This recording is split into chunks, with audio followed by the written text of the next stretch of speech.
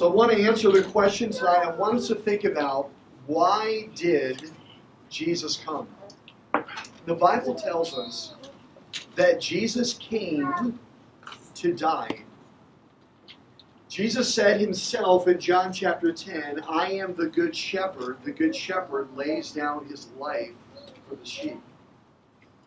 A few days before he was crucified, Jesus said to his disciples, now my soul is troubled. And what shall I say? Father, take me from this hour. But for this purpose I came to this hour. Jesus said on the night before he was crucified the following morning in John chapter 15, verse 13, greater love has no man than this, that someone lay down his life for his friends. The Bible tells us that Jesus came for one reason. He came to die. Now, who did he come to die for? The Bible says that Jesus actually came to die for his enemies. He came to die for the ungodly.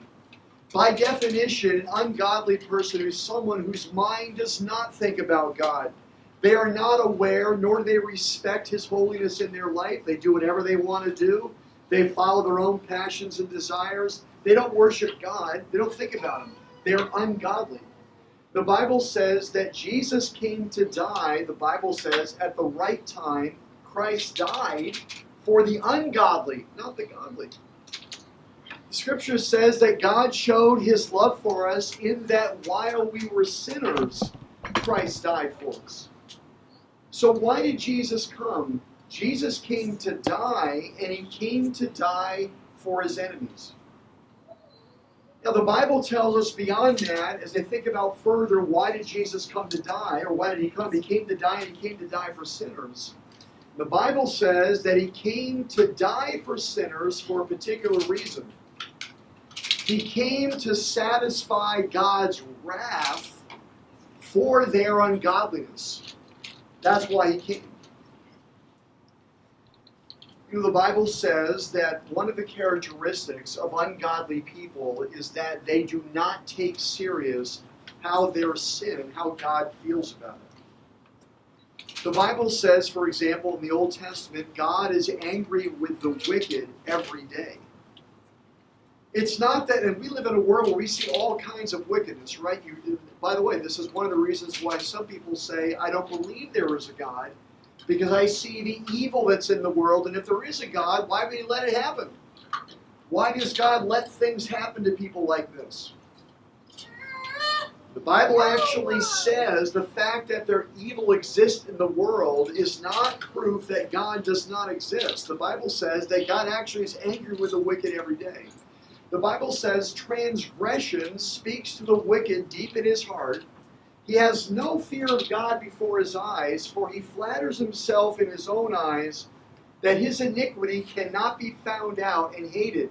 He flatters himself. What is flattery? When you lie to yourself. He flatters himself that God does not know what he's up to and that God doesn't care. That's what he flatters himself. The Bible says about a wicked person, the words of his mouth are trouble and deceit. He has ceased to act wisely and do good. He plots trouble while on his bed. He sets himself in a way that is not good. He does not reject evil. That's the characteristic of an ungodly person, a wicked person. In their heart, they are bent on doing evil. They plot it, they don't reject it, and they don't think God cares about it. Now the Bible says it's for those kinds of people that Jesus came to die for. By the way, the Scripture tells us at the end of the New Testament that the Lord will come with 10,000 of His holy ones to execute judgment upon all and to convict all the ungodly of all their ungodly deeds that they have committed in such an ungodly way, and of all the harsh things that ungodly sinners have spoken against Him. The Scripture is very clear that one day you will see how God feels about wickedness. One day Jesus is going to come. Now the Bible says He came the first time to die for people who are ungodly. That's why He came. He came to take away God's wrath towards their sin. The Bible says, I delivered you as of first importance what I also received, that Christ died for our sins, as the Scripture said he would. The Bible says he himself is the propitiation for our sins. That's a big New Testament word. Word is the word propitiation. It is the word that means this: to pacify the wrath. Someone feels great anger, and you do something that makes their anger appeased. The Bible says that Jesus is the propitiation for our sins, and not for ours only, but also for those of the whole world. The Bible says, and this is love, not that we loved God, but that he loved us and sent his Son to be the propitiation for our sins. So what was Jesus doing on Good Friday from now about 9 hours ago when he was crucified? About 10 hours now. He was taking God's wrath for the sins of ungodly people. And Jesus did not wait to do this until I loved him.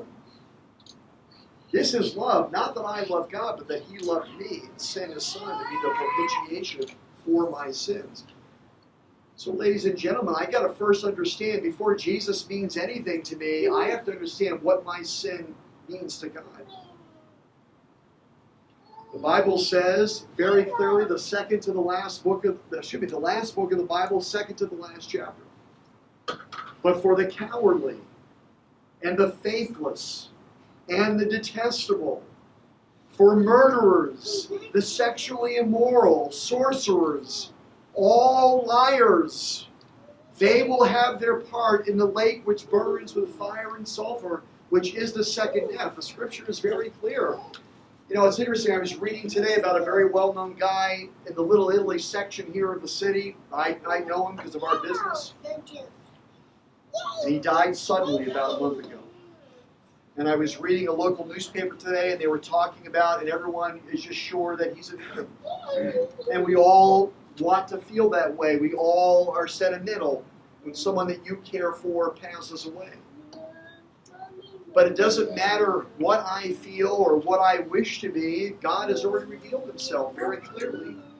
And the Scripture says that God will pour out his wrath on sin. One day, every ungodly person, everything they have said against him in an ungodly way, when they have cursed him out and shaken their fists at him, God's going to bring him to wrath.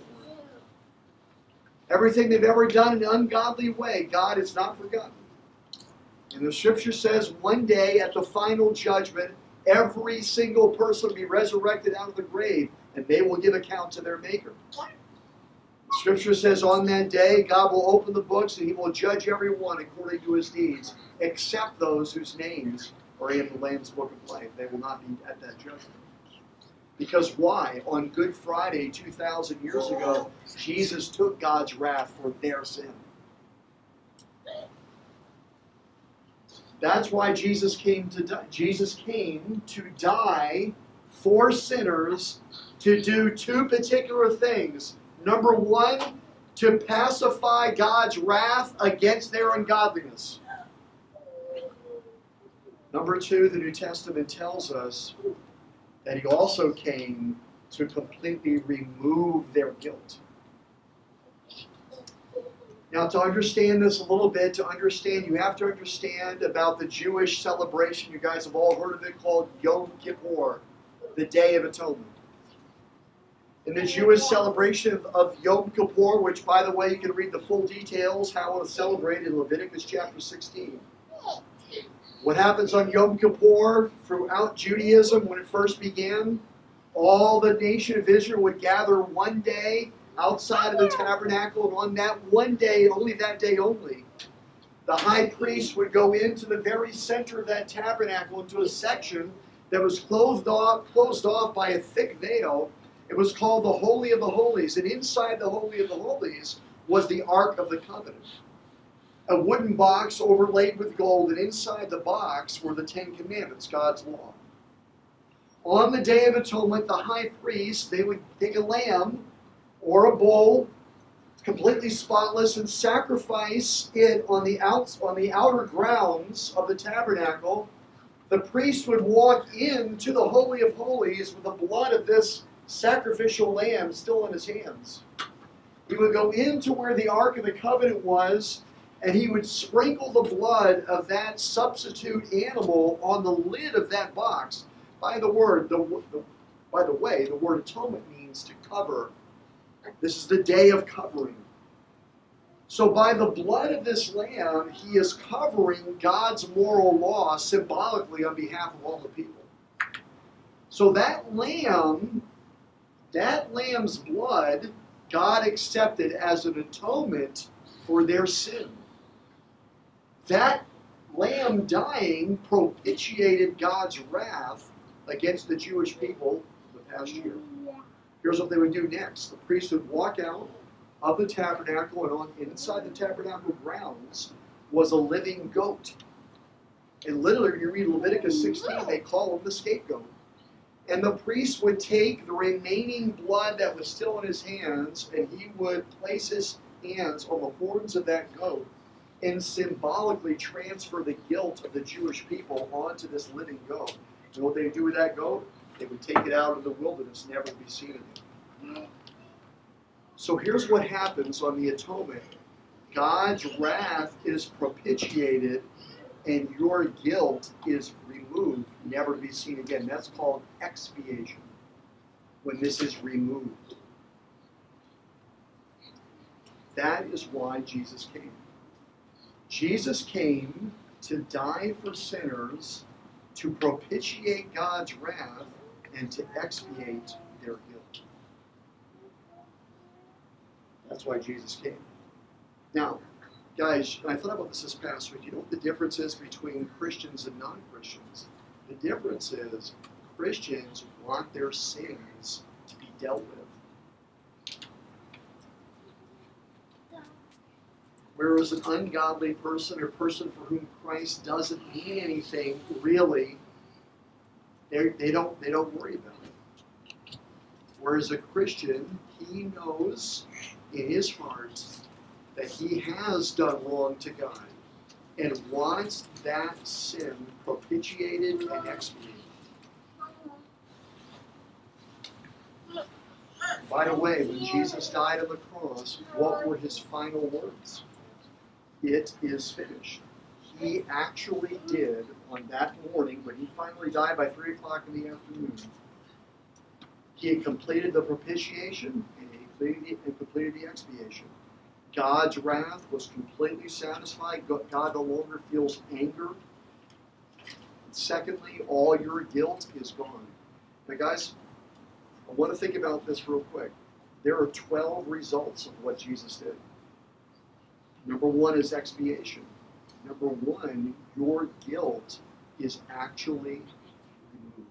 The Bible says, when John the Baptist saw Jesus, behold, the Lamb of God who takes away the sin of the world. That's expiation. He removes it. You know, one of the things people really struggle with in life is getting away from some of the things they've done in the past. It's hard to be cleansed in their conscience. They feel it. It's almost like they want to keep taking a shower. They can't get this stain off. Sometimes you'll hear that, people that will commit suicide. They can't run away from what they've done. They feel the shame of it. They're never expiated. And by the way, one of the wicked things about the ungodly world that we live in is some people will never let it be expiated. The great thing about Jesus, the one that you've actually offended the most, he actually does remove from you your guilt and never be seen. One of the things he did when he died on the cross was he granted you a complete and total forgiveness.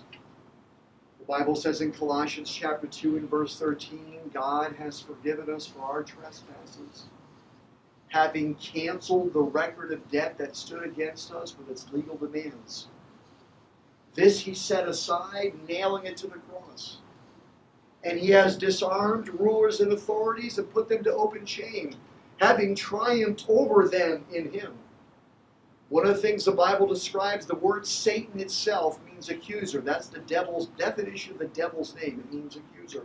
What he loves to do is bait you into sin and then point and just let you know that you've done it. And the Bible says that one of the great things Jesus did when he died on the cross was God actually took the entire record of all your debts, everything where you disobeyed the legal demands, and God took the entire record of it out of the accuser's hands and nailed it to the cross. And the Bible says he disarmed them. So now the scripture says, who can bring a charge against God's elect? God is the one who's justified you. Satan can't accuse you anymore because God totally disarmed that from him. He nailed it to the cross. Third thing Jesus did on Good Friday was he gave you freedom. The Bible says if the Son sets you free, you truly are free indeed. I had someone I spoke to this week. I knew them when I was a youth pastor. Their life is in real big trouble right now. They told me they're really struggling with alcohol in particular. Throwing their life away. And what is it they need to know? They need to know that you're finally free, that you actually can escape from this. And Jesus said, when I set you free, you will truly be free. So on Good Friday, what's he doing? He is propitiating. He is expiating. He's removing the guilt. He is completely forgiving. He is giving you freedom. He is also healing you. The Bible says in Isaiah chapter 53 and verse 5, he was pierced for our transgressions. He was crushed for our iniquities. The word iniquity means guilty deeds. Upon him was the chastisement that brought us peace, and by his wounds we are healed. All we like sheep have gone astray, and the Lord has laid on him the iniquity of us all. Every one of us has gone astray. And the deepest thing that lots of people need is a spiritual healing. There's deep, deep disease in there that's got its fangs in them, that's got him by the throat. The Bible says that, by the way. His own iniquities will take the wicked himself, and he will be held by the cords of his sin. He will die for lack of discipline, and because of his great folly, he will go astray. There comes a time when the sin that you thought you had under control has you by the neck, and you can't get free from it. And that's one thing Jesus does. He shatters doors of bronze and cuts in 2 bars of iron, and he actually heals you deep inside.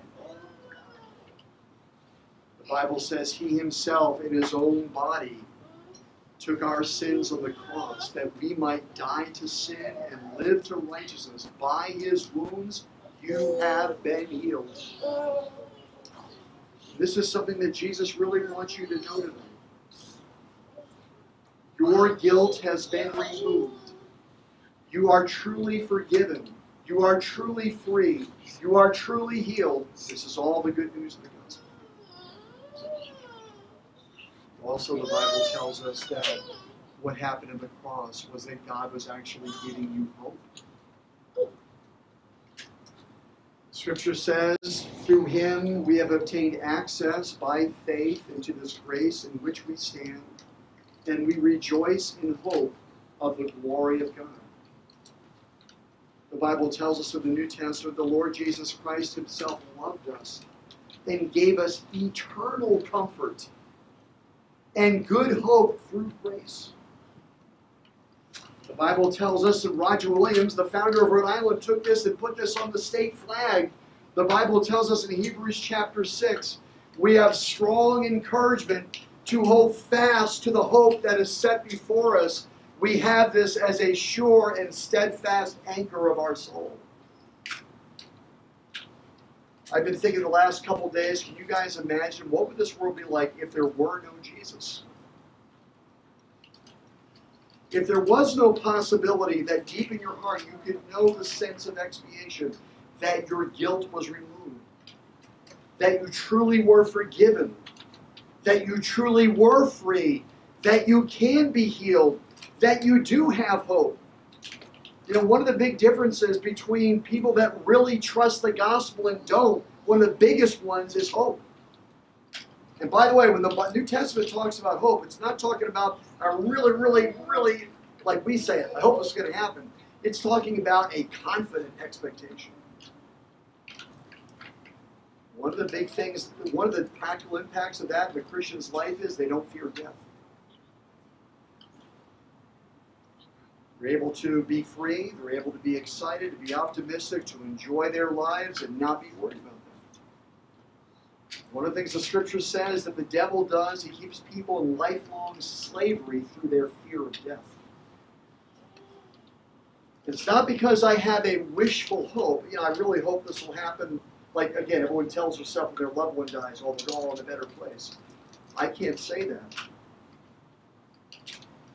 God says he's going to deal with people according to the truth. What I can say is anyone who believes the gospel, anyone who has received Christ, they do have hope. Sixthly, the Bible tells us that in that day, Good Friday, not only was Jesus giving us expiation and forgiveness and freedom and healing and hope, he was also giving us righteousness. The Bible calls it the word justification. That is when God makes you righteous. Before you're an ungodly person, but Christ has come to die for your sins, to take away God's wrath and remove your guilt. And when he does that, one of the things that happens is he justifies you. The Bible says all of us have sinned. We all have fallen short of the glory of God. And we are made righteous by his grace as a gift through the redemption that is in Christ Jesus, whom God put forward as a propitiation in his blood to be received by faith. God makes you righteous. That's one of the things that he was doing. The Bible says, I will rejoice greatly in the Lord. I will exult in God my Savior, for he has clothed me with garments of salvation. He has wrapped me in a robe of righteousness.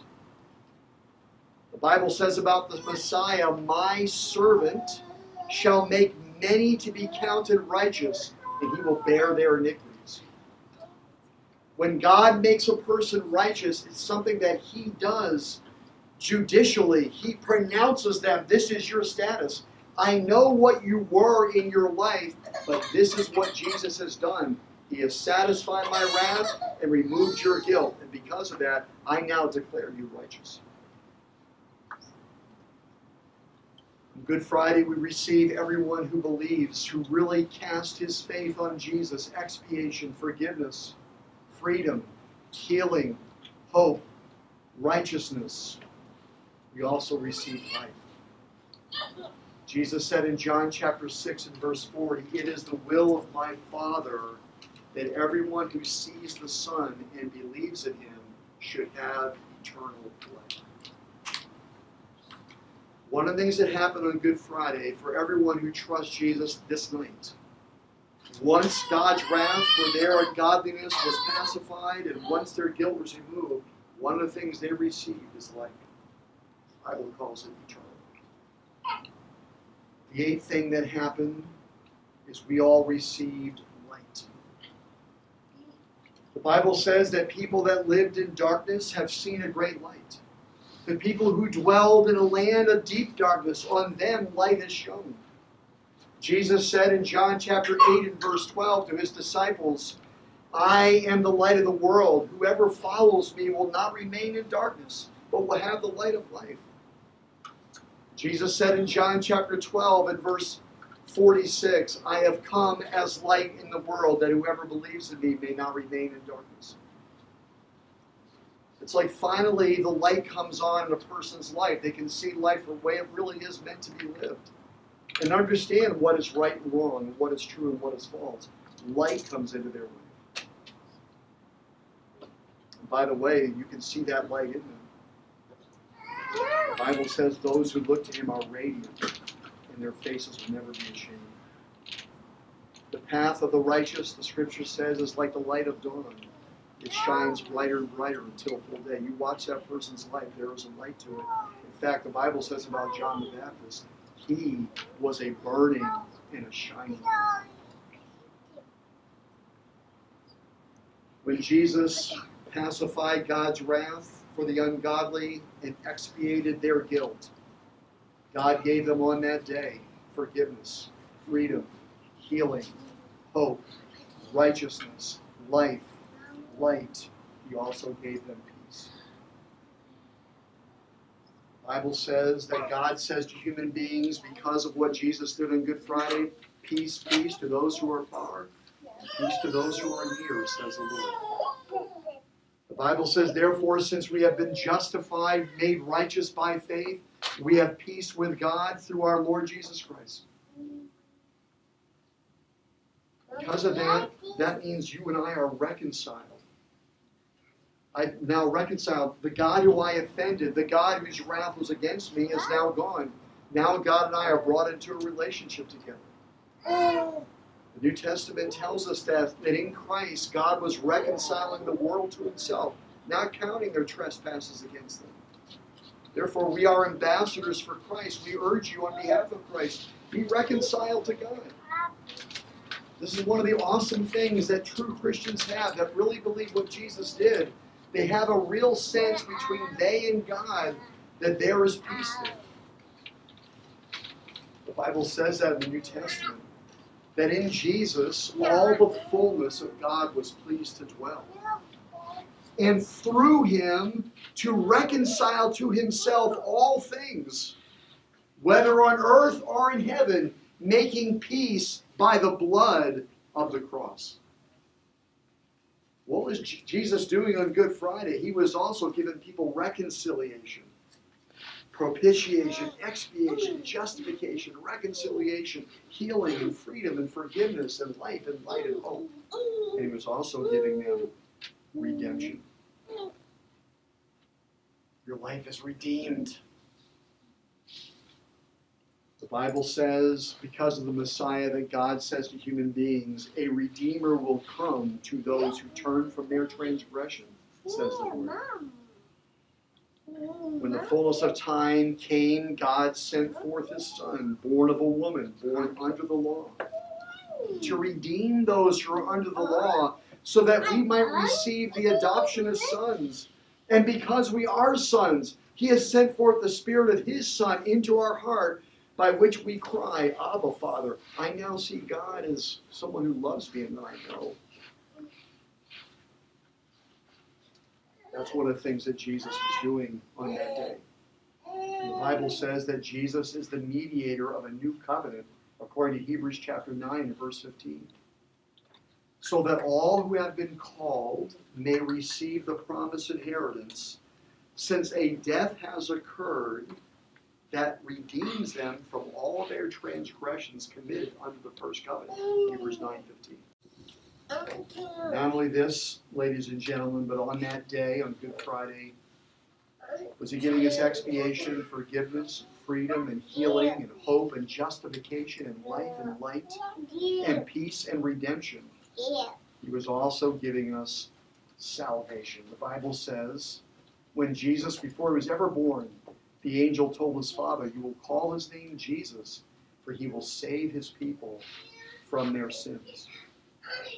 Scripture says, the Son of Man has come to seek and to save the lost. For God so loved the world that he gave his only Son, that whoever believes in him should not perish, but have eternal life. For God did not send his Son into the world to condemn the world, but in order that the world might be saved through him. Guys, can you imagine if we lived in a world where there were no Jesus? There would be no expiation. There would be no forgiveness. There would be no freedom. There would be no healing. There would be no hope. There would be no justification. There would be no life. There would be no light. There would be no reconciliation. There would be no redemption. There would be no salvation. And in fact, there would be no God. The Bible tells us that that's the last thing Jesus was doing on the cross. Christ also suffered for sins once, the righteous for the unrighteous, that he might bring us to God. The greatest gift that God gave you on Good Friday is himself.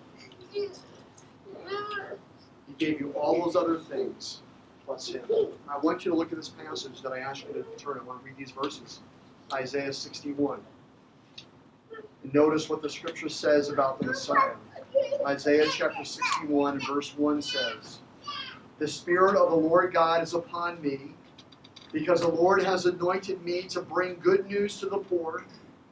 He has sent me to bind up the brokenhearted, to proclaim liberty to the captives, and the opening of the prison to those who are bound." Now, who is this good news? If you feel poor, if you feel brokenhearted, if you feel like you're a captive, if you feel like you're in a prison of sorts, you're the person that Jesus came for.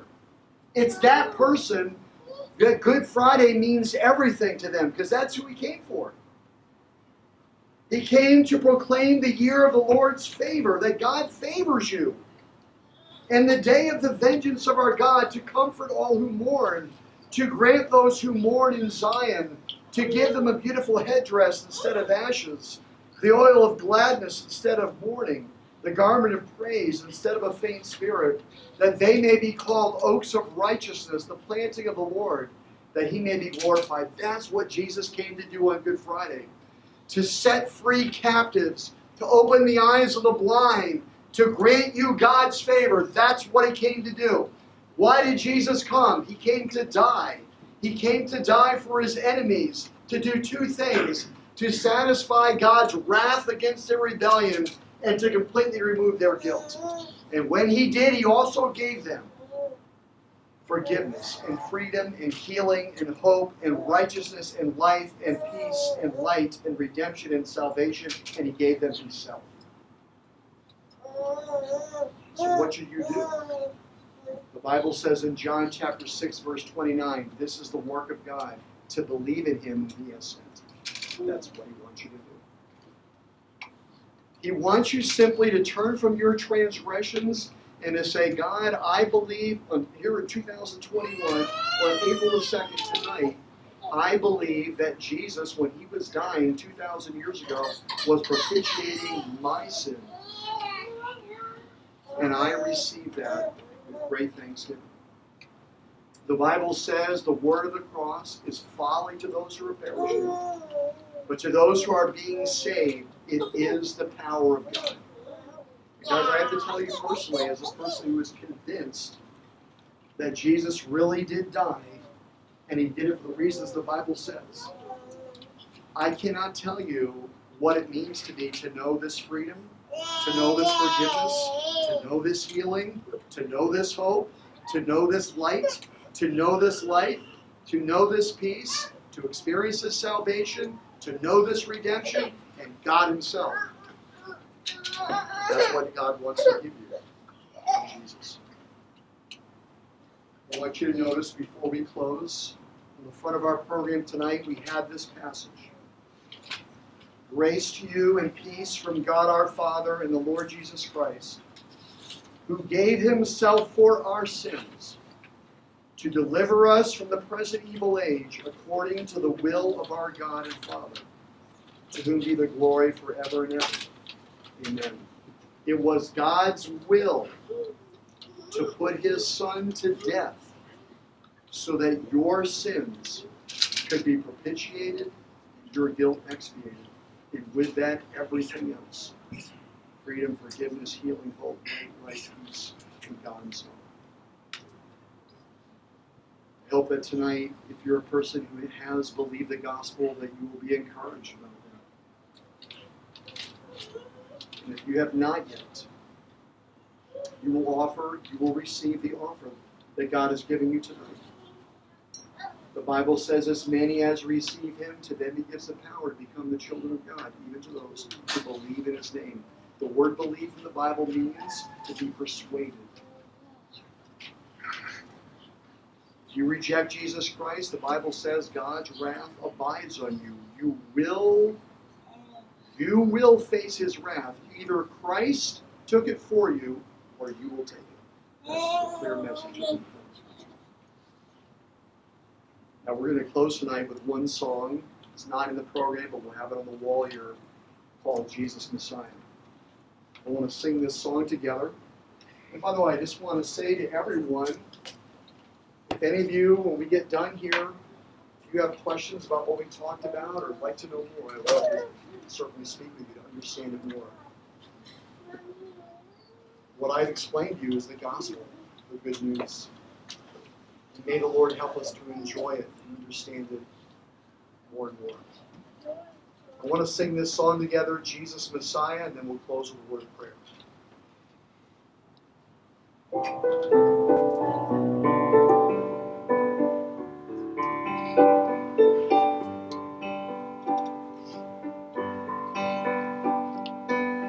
He became sin, who knew no sin, that we might become his righteousness. He humbled himself and carried the cross. What so amazing, what so amazing, Jesus Messiah, name above all names, blessed Redeemer, Emmanuel, the rescue for sinners, the ransom from heaven, Jesus Messiah, Lord of all. His body the bread, his blood the wine, and let him put out all for love. The Lord trembled, and the veil was torn. What so amazing, what so amazing, Jesus Messiah, name above all names, blessed Redeemer,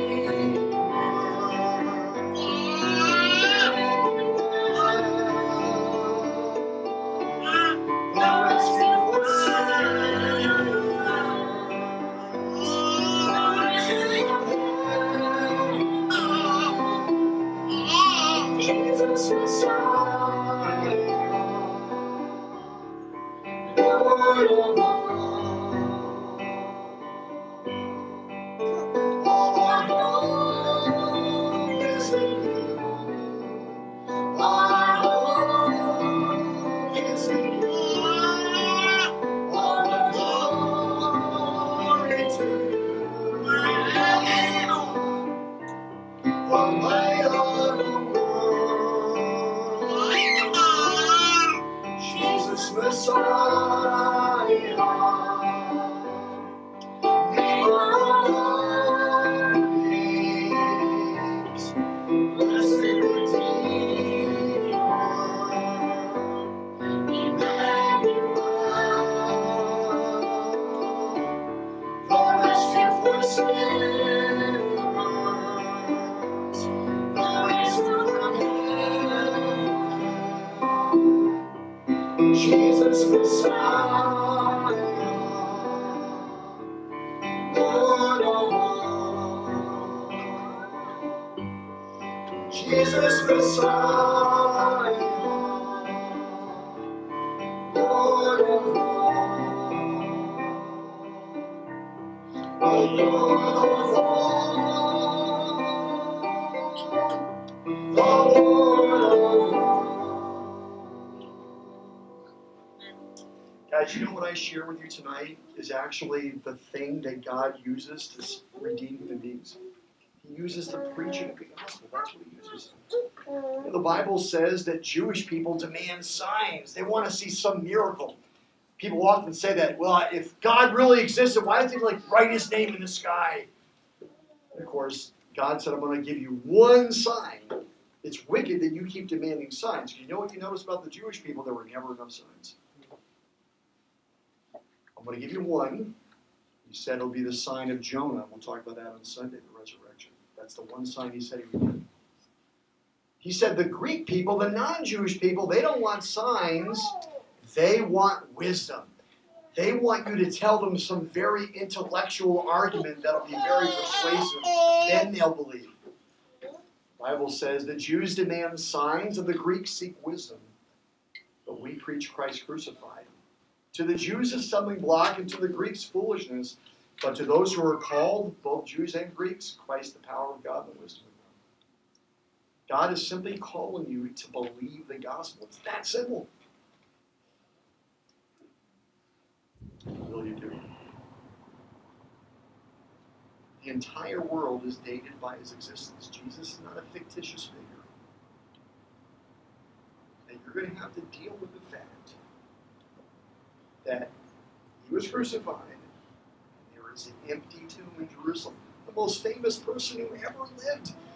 Why is it in the story of the Bible we see no one, after 3 days, laying a flower at Jesus' grave? And people go to Elvis's grave by the thousands every year. They still make pilgrimages to Muhammad's grave. Every famous guru in the world, people go and pay their respects. Jesus is the most pivotal person in human history. Why does no one go and lay a flower in his grave? He's not there. So what are you going to do with that? There comes a point in your life you have to say, you know what? Quit telling yourself what you want to tell yourself. Listen to the gospel. You guys ever been to a party or you see someone, they give someone a present? And when they open up the box, it's another box inside. They open up the next box, another box inside. That's the way it is with the gospel. When God gives you Jesus, with him is also freedom, healing, forgiveness, and life, and the gift just keeps on coming. That's why the New Testament prays for Christians, that you might know the riches of his inheritance. And that's what ultimately the whole Bible is about, is explaining to you everything that God has given you in Jesus. That's why I really encourage everyone, if you're here locally, you ought to come to the Immersed Bible Experience over the next 8 weeks. I think it'd be really helpful. I know it is for me. I want to thank you guys all for coming out tonight and Friday is for the special day to really understand what Jesus did. Hope you all will come back on Sunday because the crucifixion and the resurrection are the bookends of the gospel. The resurrection tells us something else, which we'll talk about on Sunday. Let's pray. Thank you, Lord Jesus, for all that you have done for ungodly people. Lord, all of us have sinned and fallen short of your glory, and all of us have been justified by your grace as a gift. The redemption that is in Christ Jesus, Lord, and this is to be received by faith. Lord, I pray that you'll take your word that's preached tonight, and for those who have not had faith before this evening, that you will give them this gift, Lord, that they would believe and be persuaded. So much so that they would commit their life to following you like all your disciples do. Lord, I pray for those who have believed in you, you would strengthen their faith as a result of us thinking about what you've done for us tonight. Lord, help us to love and enjoy and trust you more.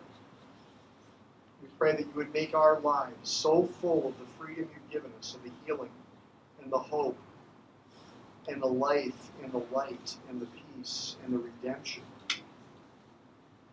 that we would be an undeniable evidence to everyone who knows us that you do live and you do save.